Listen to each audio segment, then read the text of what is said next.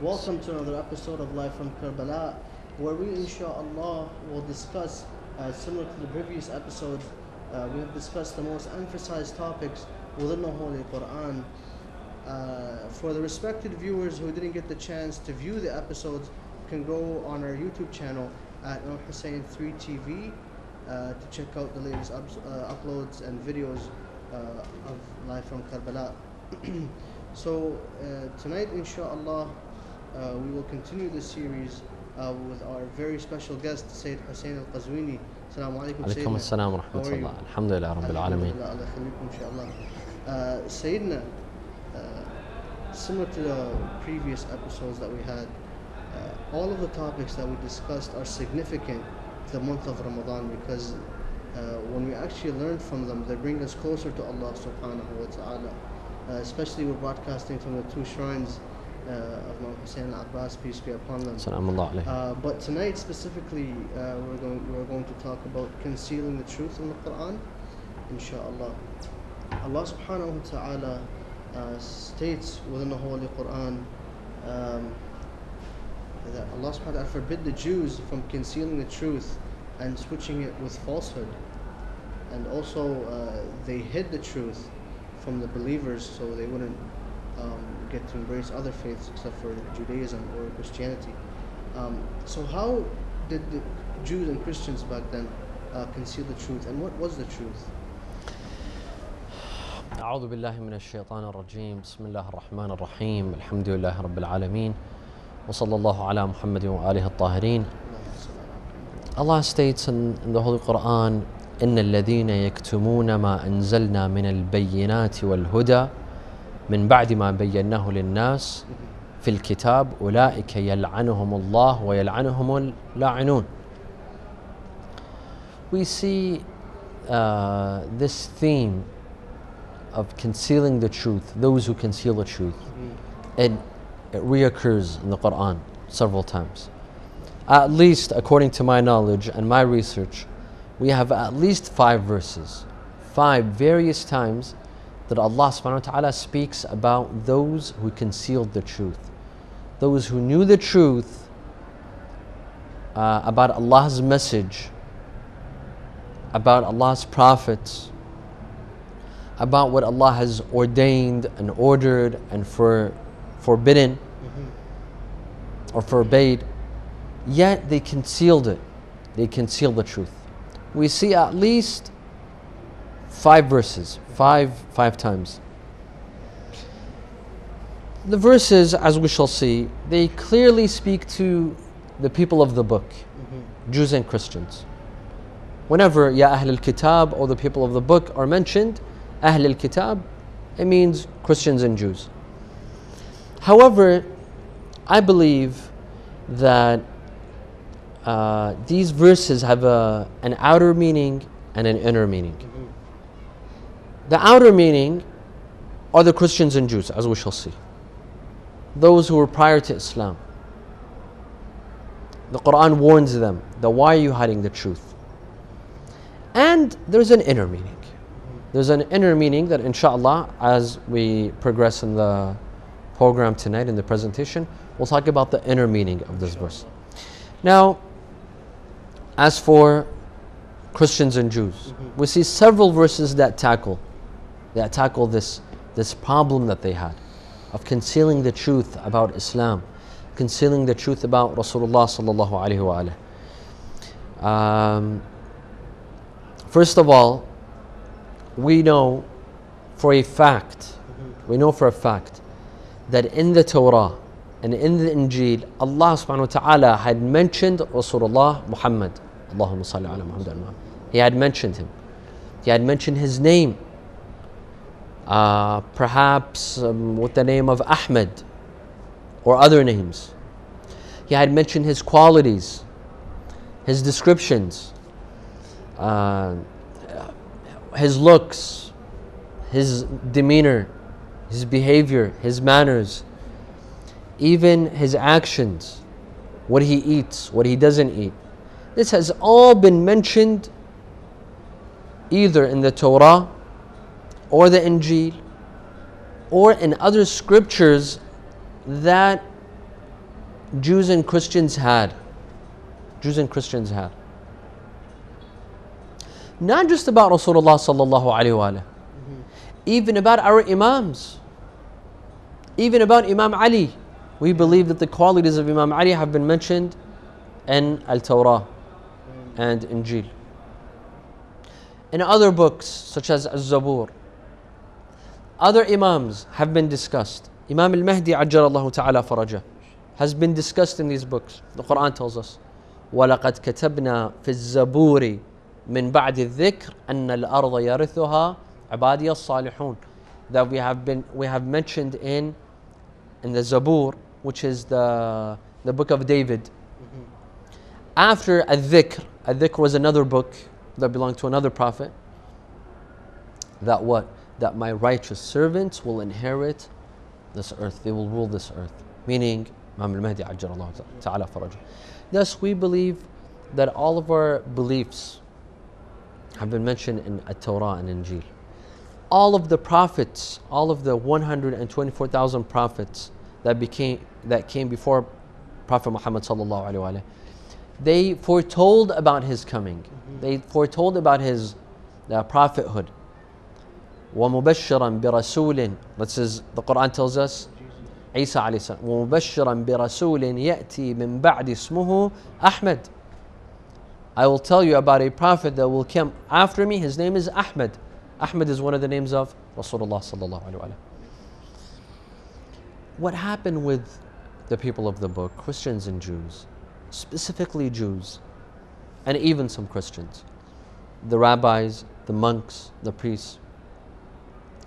These verses that address, that foretell about the coming of Rasulullah sallallahu alaihi wasallam, they either took them out, plainly took them out, or they distorted them. They distorted them in a way that it won't seem like the verse is speaking about Rasulullah sallallahu alaihi wasallam. The Quran warns them. In one verse, Ya Ahl al-Kitab, lima talbusuna al-haqqa bil-batil. O the people of the book, why do you confuse the truth with falsehood? وَتَكْتُمُونَ الْحَقَّ وَأَنْتُمْ تَعْلَمُونَ. And you conceal the truth while you know the truth. Why do you conceal the truth? And another verse, الَّذِينَ آتَيْنَاهُمُ الْكِتَابِ, those whom we have given the book, meaning Christians and Jews, because they've received books and scripture. يَعْرِفُونَهُ كَمَا يَعْرِفُونَ أَبْنَاهُمْ. They know their books the same way they know their children. Can someone ever confuse his child, his son, with others? No, he knows his son or daughter from within 1,000. That's how well they know. Allah is telling them, you know your books more than anyone else. You won't confuse it. وَإِنَّ فَرِيقًا مِّنْهُمْ لَيَكْتُمُونَ الْحَقَّ وَهُمْ يَعْلَمُونَ. However, a group of you Christians and Jews and the people of the book, you conceal the truth. You hide the truth. You don't show it to others. In another verse, إِنَّ الَّذِينَ يَكْتُمُونَ مَا أَنزَلْنَا مِنَ الْبَيِّنَاتِ. Those who hide what we revealed from which is clear. Those who hide our clear verses. وَالْهُدَى. Those who hide the guidance. مِن بَعْدِ مَا بَيَّنَّاهُ لِلنَّاسِ فِي الْكِتَابِ. After we have revealed the truth and guidance in the book. أُولَٰئِكَ يَلْعَنُهُمُ اللَّهُ وَيَلْعَنُهُمُ اللَّاعِنُونَ. Those, Allah will curse them, and those who curse will curse them. This verse is not necessarily addressing Christians and Jews. أَنَّ الَّذِينَ يَكْتُمُونَ. Those who conceal. It's very general. It could include Christians and Jews, and it could include others, as we shall see. Possibly even from this nation, from Islam. Thus, we believe that the signs of Rasulullah were definitely in the Torah and in the Injil. That is why many Christians and Jews accepted Islam. Some accepted, others rejected.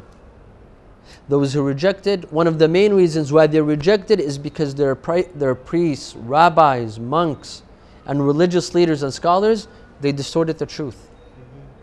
They either took out these verses right away or they distorted them. They gave them another meaning. They provided them an alternative narrative for the meaning of these verses.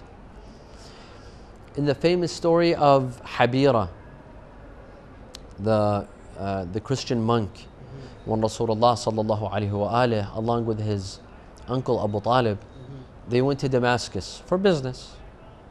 For business. Rasulullah had taken money from Khadija. It was either in this incident or a prior incident. They went to Damascus. Rasulullah had taken money from Khadija to work with, and the prophets, they would share the profits. And this is called mudaraba, profit sharing. It was either when he met Khadija or before that. He went to Sham with his uncle Abu Talib. The caravan stopped at a church on the way, and there was a monk called Habira. He saw everyone. He saw this caravan. Of course, this was before the advent of Islam. This was before Islam. He hosted them, and he brought food. He brought dates. He brought dates, and he told them this is sadaqah. Everyone ate except Rasulullah and Abu Talib. Except Rasulullah and Abu Talib. Habira, he saw that this is interesting, because he had read in his books that the last messenger does not eat what? Sadaqah. Does not take sadaqah. Then he saw that Rasulullah sat next to a tree, a dead tree that had died. As soon as Rasulullah sat next to it, the tree blossomed. It became green again. This was sign number 2. He went and he checked. He saw this is another sign. 3, Rasulullah had a mole on his back. Khatm al-Nubuwwah. It was the seal of prophecy. It was on his back and it would shine. Habira went from behind him. Rasulullah's clothing, it removed, his shoulder showed. Habira noticed the sign. He said, Khalas, this is Rasulullah. He came to Abu Talib. He told him, who is this? He told him, this is my nephew. He told him, take care of him. This young man, Rasulullah was a teenager. He was a young man. Told him, take care of him because he has a very great future. He has a very great future. This is all in their books. It's in the Torah, it's in the Injil, it's in their scriptures, it's in their narrations. It's all in their sacred books. But they hid the truth. They hid the truth. Why? The question is, why would they conceal the truth? Why didn't they just accept the message of Rasulullah? It's in their books. And here, the books mention the qualities and descriptions of Rasulullah. Here you have a man that fits all the qualities and descriptions. Why not believe in him? Why conceal the truth? The answer is very simple. These rabbis, these monks, these religious scholars, for them religion was a business. It was a business. If they were to show the truth and to admit that this is Rasulullah, they would have went out of business. They would have went bankrupt. These monks and rabbis and priests, they were living off of the people by telling lies, by concealing the truth. They were taking people's money in the name of salvation. This is in Western history, in European history. Read about the Dark Ages in Europe. The church would take money for salvation. They fooled people, thinking that if they paid the church, that priest, that father, the pope, he has the right to grant them salvation, that they will enter heaven, they will not see hellfire, and their sins would be forgiven. This was a business for them. The Quran tells us, Ya ayyuha alladhina amanu, O you who believe, إن كثيرا من الأحبار والرهبان ليأكلون أموال الناس بالباطل ويصدون عن سبيل الله. O you who believe. The verse is talking to Muslims and non-Muslims as well. Even Jews and Christians who believe in Allah. They believe in Allah. The verse is warning them that your monks, your rabbis, they're stealing your wealth. They're making fools out of you. They're taking your money for no reason.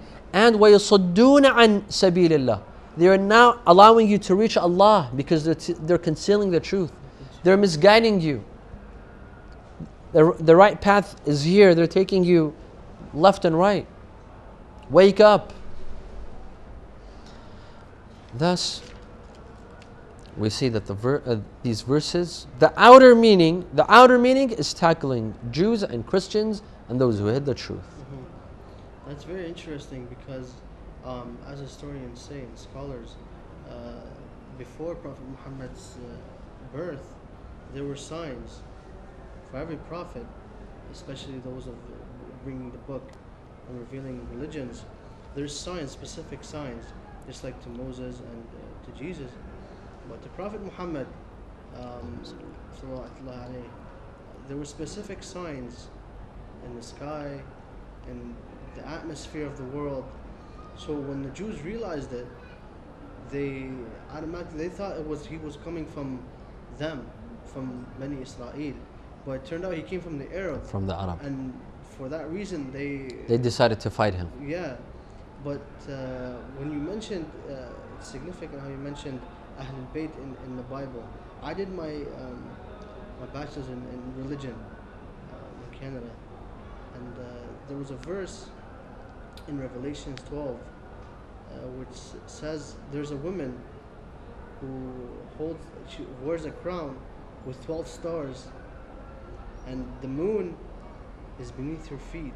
Subhanallah. I mean, when it comes to explaining this verse, they say it's Jesus, it's Mary, Maryam, and the moon is Jesus. And who are the 12? The 12 disciples. Yeah. But when it comes to the actual meaning of it, we see that the only one who has 12 stars are Fatima al-Zahra and the 12 Imams. I mean, that's significant. But how did the pagans, and why did the pagans conceal the truth about Prophet Muhammad? Rasulullah sallallahu alayhi wa was sent to everyone. But his message started in Mecca. It started in Mecca. Rasulullah was an honest man. He was truth-telling. He never lied. He never stole anyone's money. In fact, he was trusted with people's money. Thus, the people of Mecca knew who he was. In addition to the fact that he had never read and wrote. I won't say illiterate, even though the Quran calls him an-Nabiy al-Ummi, the one who's illiterate. But there's a debate among scholars that Rasulullah, was he actually illiterate, meaning he didn't know how to read and write, or he never wrote, he never read. We believe that he knew how to read and write, but he didn't, so that he will never be accused of writing the Quran. Anyhow, when he came with the message of Islam, people knew he was telling the truth. He was telling the truth. He had never lied in his life. He had never wrote in his life. How could he be? He was not a poet. How could he come with such eloquent words like the Quran? How could he write it himself? Sorry, they characterized him with al-Sadiq al-Amin. His name was al-Sadiq al-Amin. Trustworthy. Thus, they knew he was telling the truth. Their youth, the youth of Mecca, immediately began accepting the message of Rasulullah. It made sense.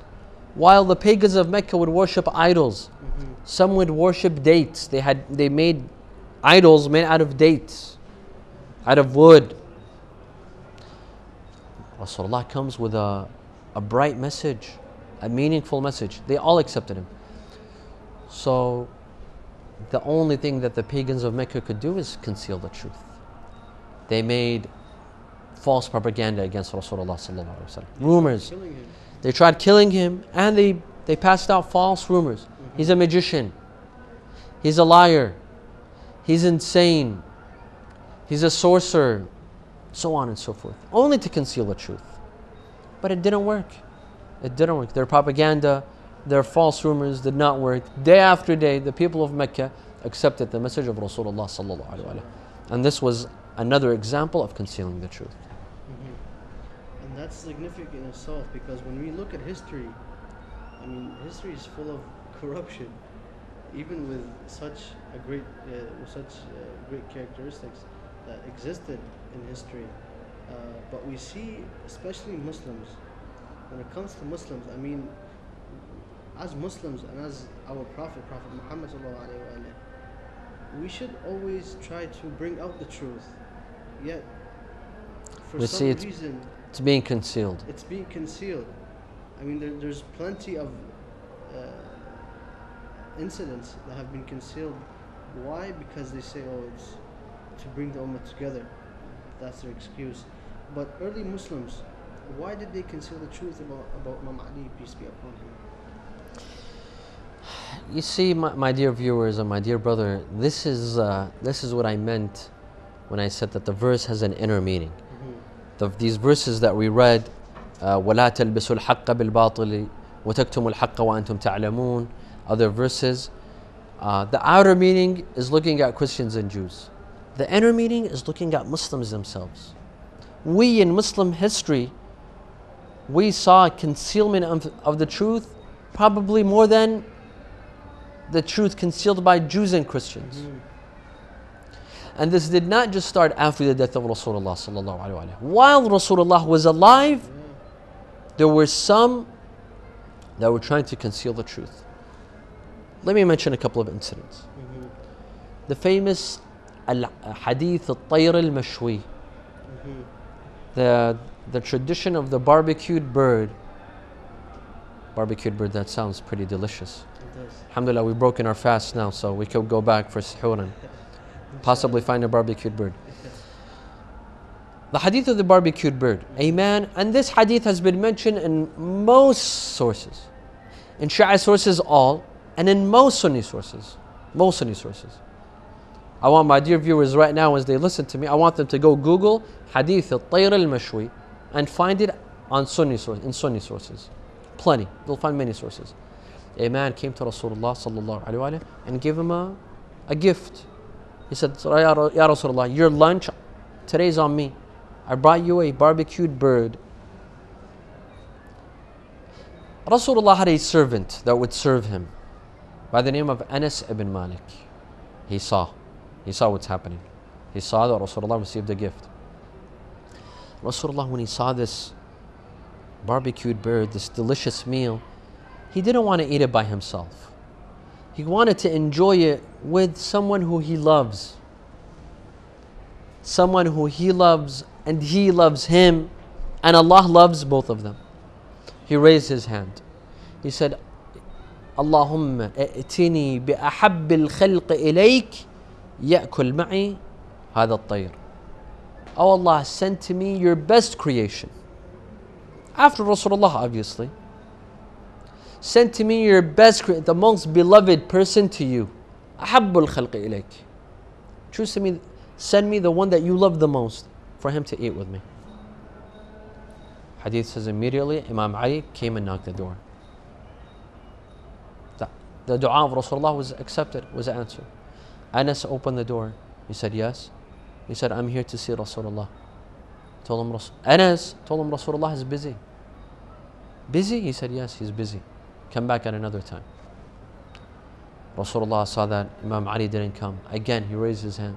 Allahumma a'tini bi ahabbil khalqi ilayk. Another knocking at the door. Imam Ali's back. Anas opened the door. He told him, I told you Rasulullah is busy. You see? You see how he tried to conceal? He heard the dua. He saw who came. Yet he wanted to cover up. Third time. Allahumma a'tini bi ahabbil khalqi ilayk. Imam Ali came. He told him, let me in. Rasulullah heard the voice of Imam Ali. He told him, Ya Ali, come in. I prayed 3 times. What's been holding you back? He told him, Ya Rasulullah, this man, Anas has been holding me back. Rasulullah told him, why, Ya Anas? Why? Why are you holding him back? You saw me saying that dua. Anas. He said, Ya Rasulullah, I heard this beautiful dua. You asked Allah to send him his best creation, the most beloved person. I was hoping it's someone from my clan, someone from my tribe. So I was hoping Allah will send someone else. This is a hadith mentioned in most Sunni sources. Isn't this concealing the truth?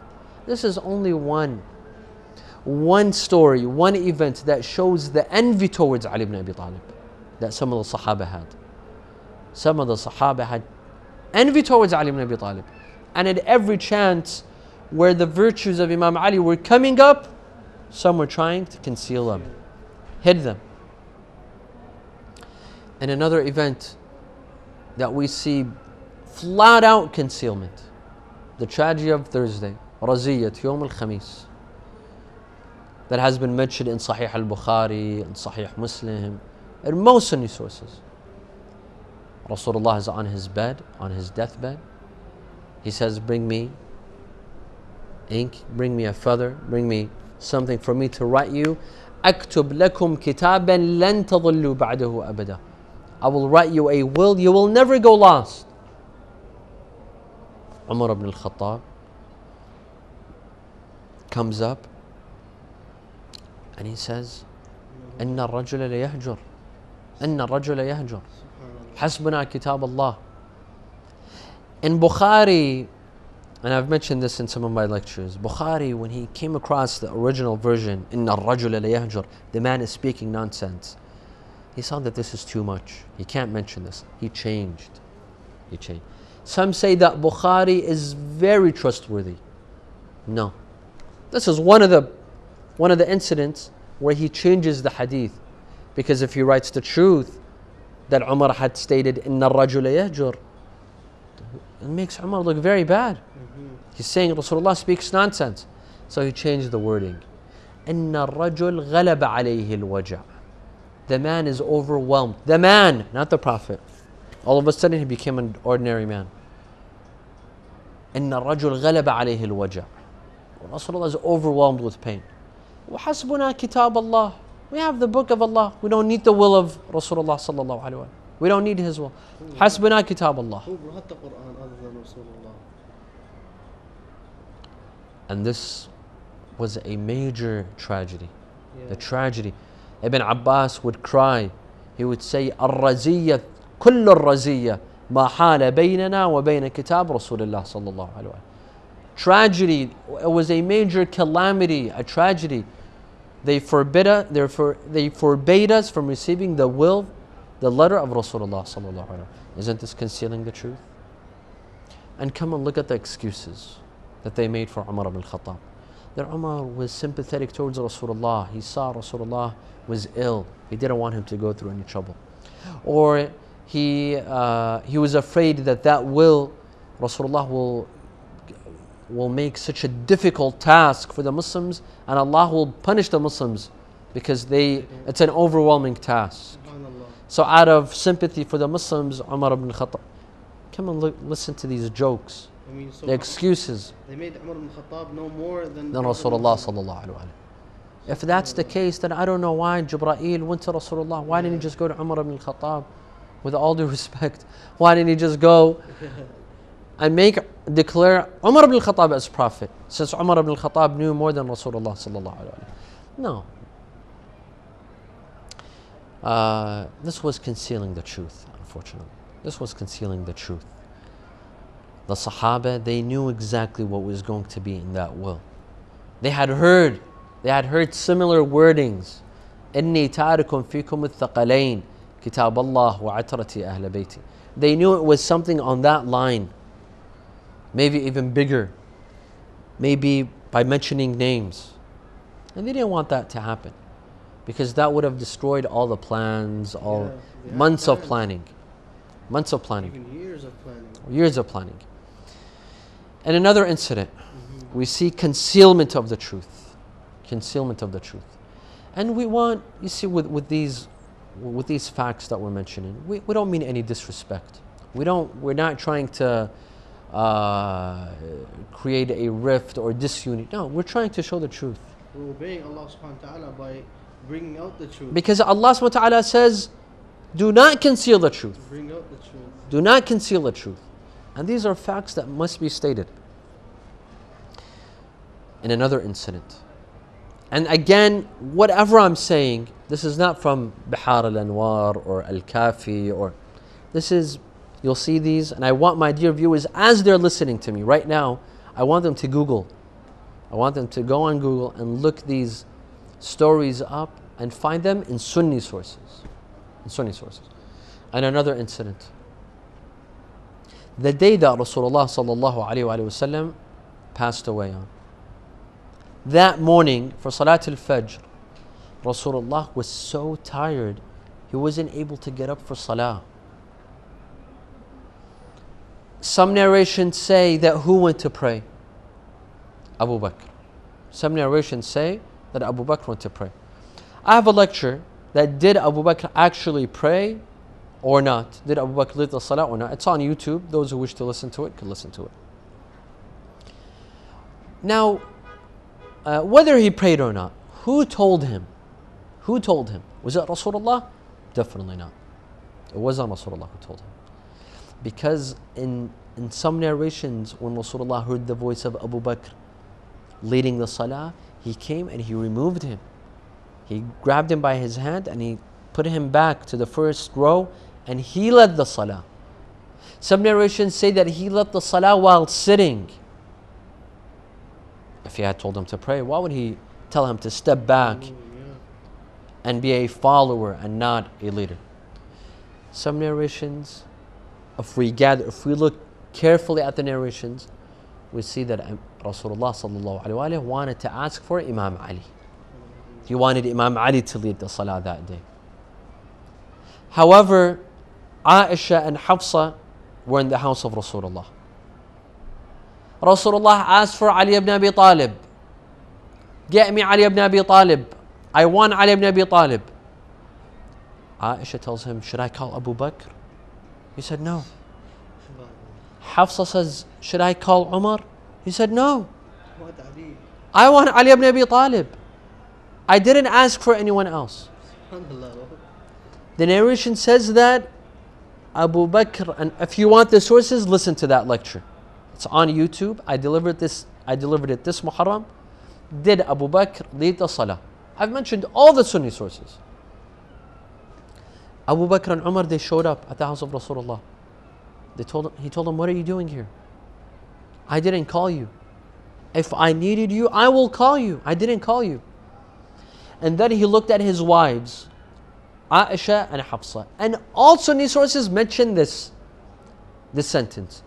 He said, إِنَّ كُنَّ لِصَوَيْحُبَاتِ Yusuf. He likened them. He said, you are similar to the woman that seduced Yusuf alayhi salam. The woman that seduced Yusuf and tried to get him to fornicate with them and commit adultery. They were called Suwayhibat Yusuf.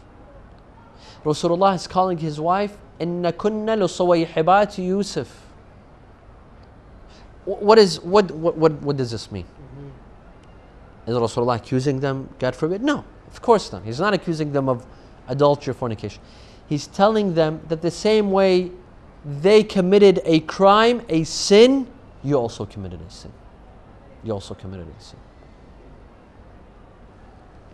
You act in a deceitful way. The same way that those women, they acted in a deceitful way. They concealed the truth.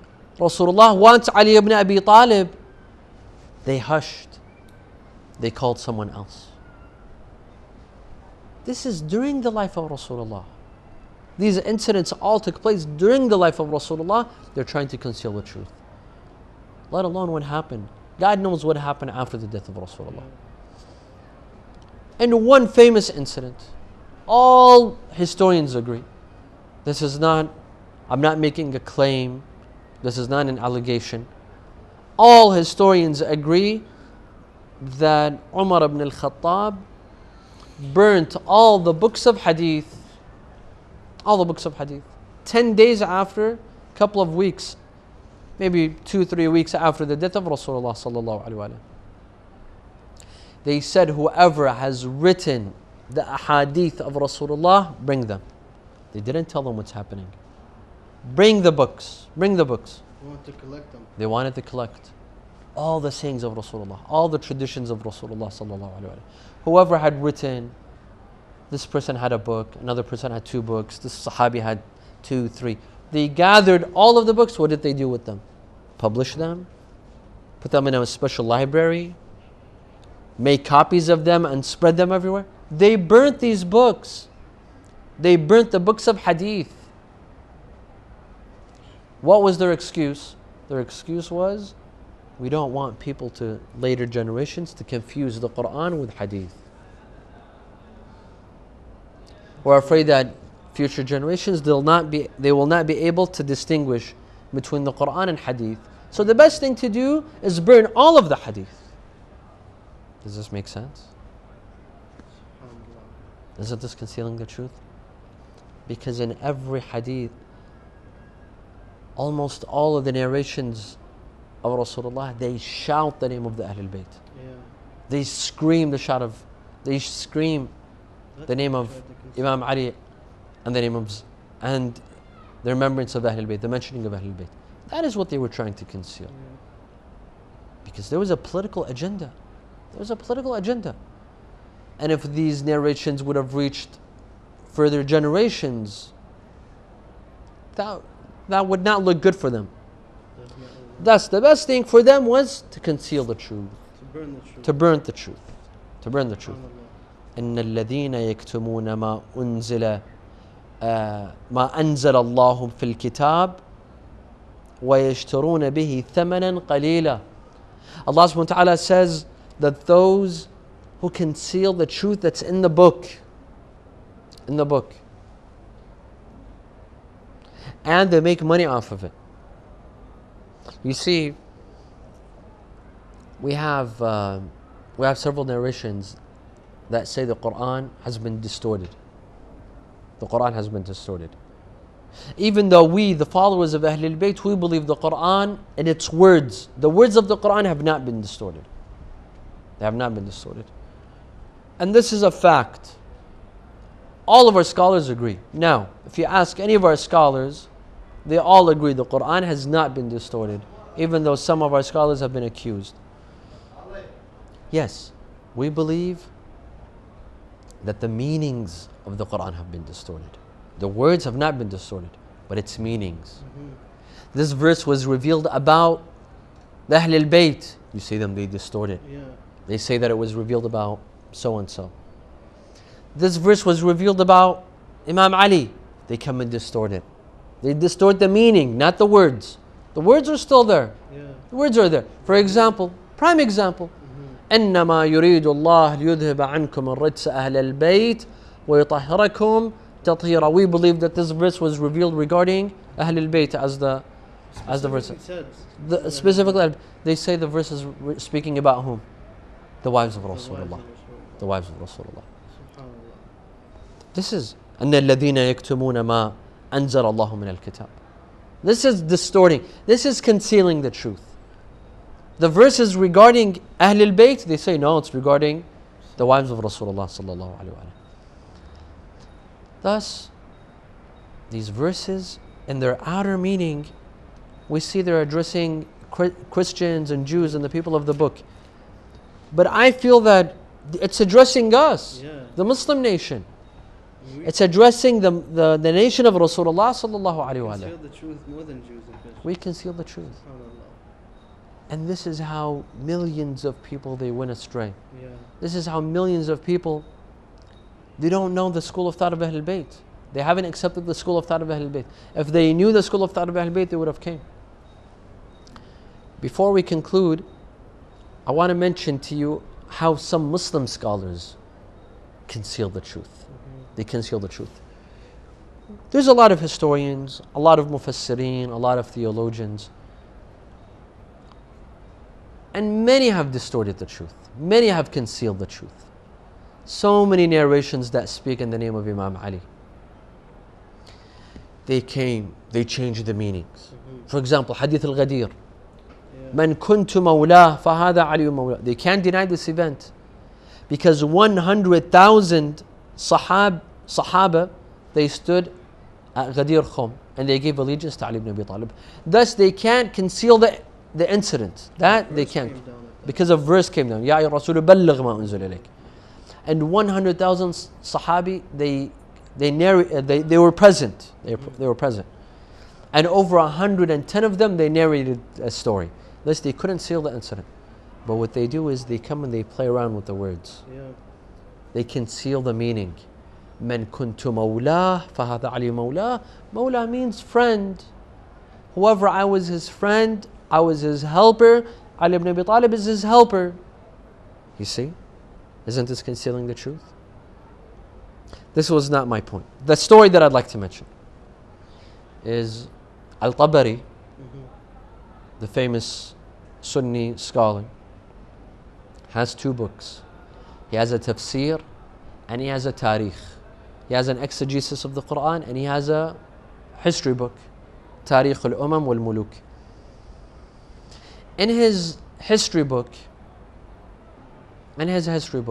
he mentions the following story, that after the advent of Islam, after Rasulullah received the first revelation, he gathered all of his family members. When Allah revealed the following verse, وَأَنذَرْ عَشِيرَتَكَ الْأَقْرَبِينَ, he gathered all of his family members, he delivered a lecture, he told them that I have been sent with Islam. He gave them a lecture. At the end, he said, who will be with me and help me? من منكم يؤازرني على هذا الأمر على أن يكون أخي ووصي وخليفتي فيكم. Who will help me with propagating Islam so that he will be my heir, my brother and my successor? And then he mentions that Ali ibn Abi Talib stood. Ali ibn Abi Talib was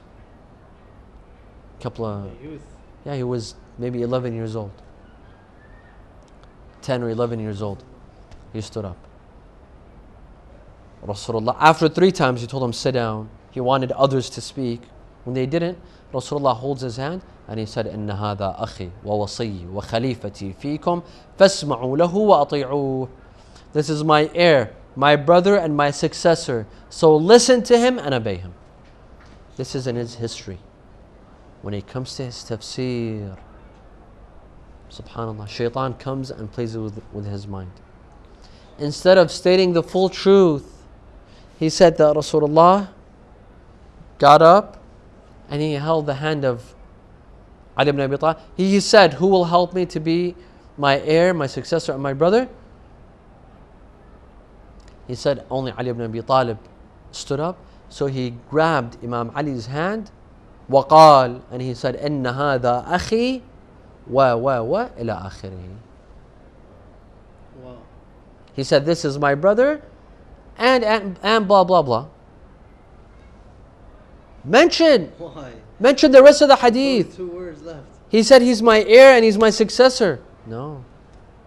Shaitan came to him. Shaitan came, told him, don't write it. No. He has it in his tarikh, in his history book, but he won't mention it in his tafsir. This is إِنَّ الَّذِينَ يَكْتُمُونَ مَا أَنزَلَ اللَّهُ. This is concealing the truth. This is tragic. This is concealing the truth. SubhanAllah.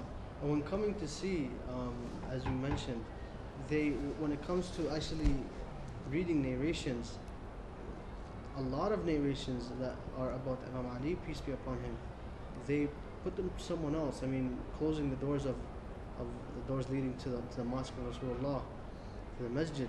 They say Prophet Muhammad closed all the doors except for the door of Abu Bakr. I mean, the door that was closed was Abu Bakr's door. Ahsant. And the one that was open was the door of Ali ibn Abi Talib. But it's significant to see that the reason behind the corruption that we are seeing today is concealing the truth. But an incident that was actually not only concealing the truth, but led to the death of Imam Hussein, peace be upon him, where they led hundreds of thousands soldiers to kill Abu Abdullah. They say he was a Khawarij.